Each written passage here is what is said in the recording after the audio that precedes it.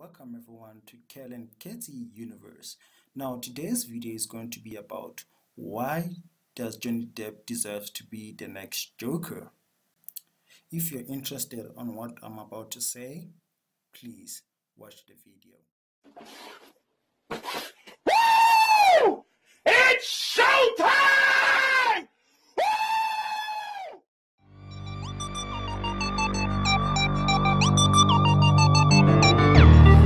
The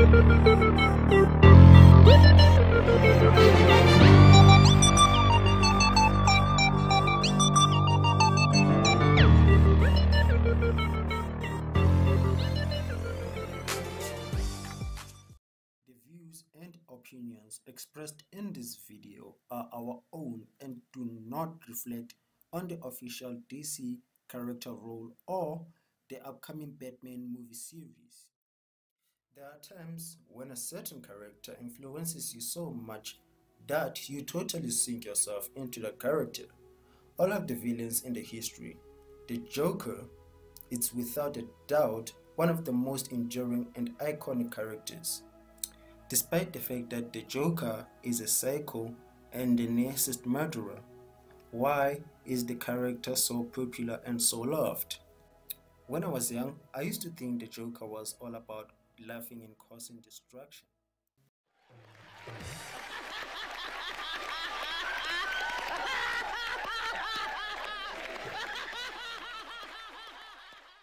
When time goes by, I realize it's not about laughing and causing destruction. It's about what the character is trying to show us. I realize that most people don't really understand the character according to the way he's been depicted. As far as I'm concerned, andiyazi ke singaqala njani mandithi masiqale ngento eniphetheyo ukuze sikwazi ukuthetha. The Joker is a complicated character.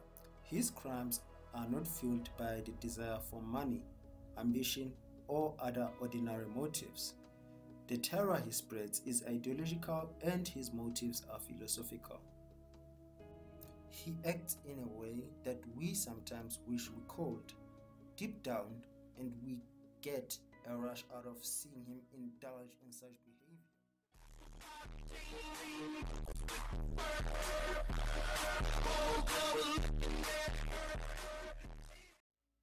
Whether we love him or hate him, but we cannot deny the fact that he is probably the most lovable villain in the comic world or in the DC universe.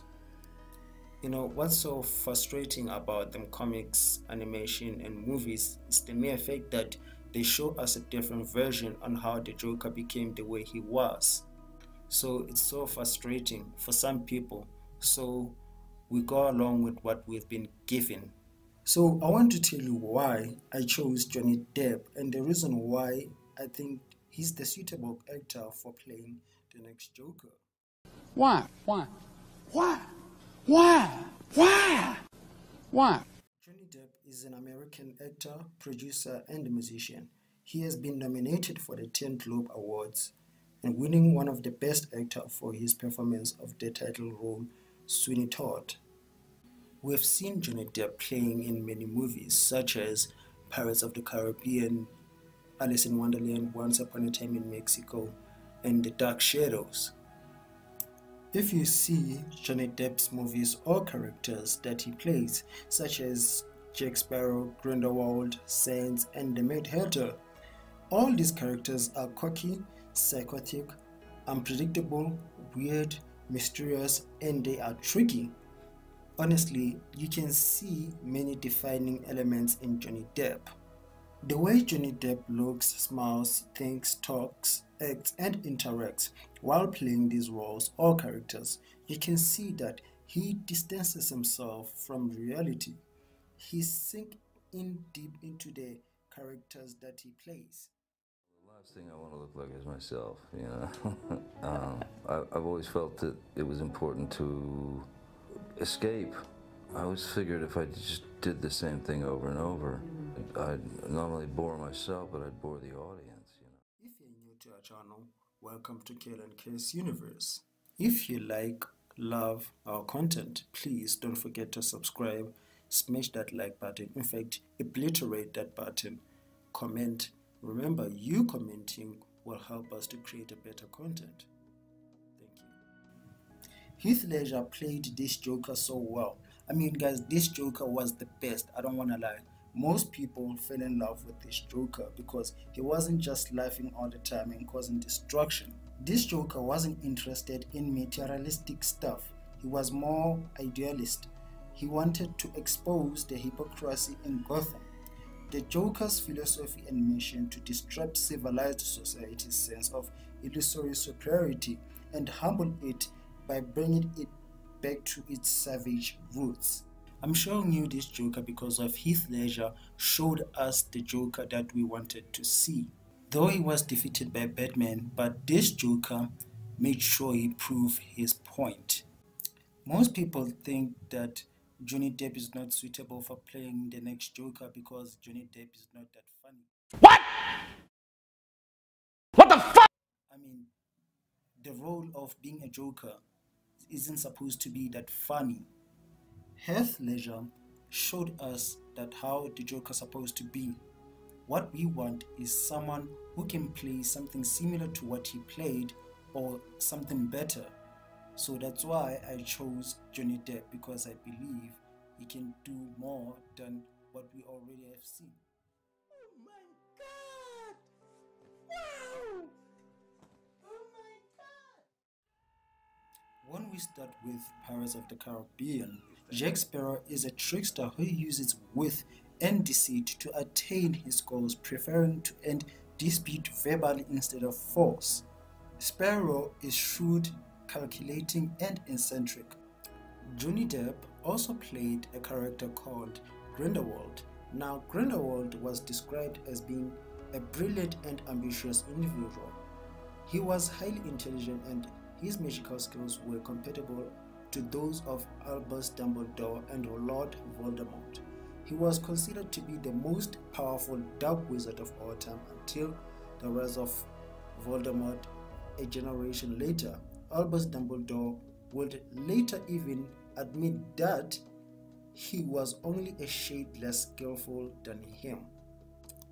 I think before or after he played the character called Grindelwald, Johnny Depp also played the character called the Mad Hatter.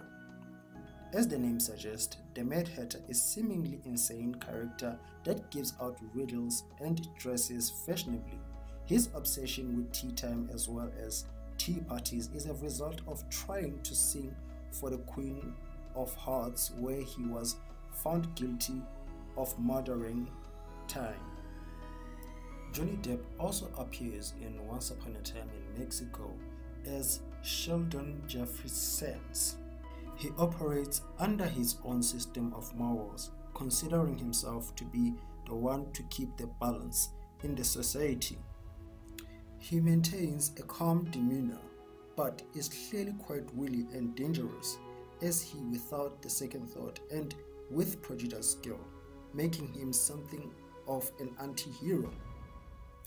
He has fondness for obvious costume and cheesy gadgets, such as a fake arm that he used to hide the gun in his real hand, and a fake mustache and beard. Last but not least, Johnny Depp also played a character called Tonto. He represented Tonto with hope, dignity, pride, and respect. And as far as Tonto being eccentric and at times considered aloof, he's always a very wise warrior. He always deserves to be what he is, a warrior. I think some of you can agree that some of them traits that Johnny Depp has shown in most of his movies are almost similar to the Joker. We'd like to thank people who commented via Facebook regarding the topic I was talking about today. Remember guys, your comments will help us to create a better content. Thank you very much. We'll see you next time. Peace.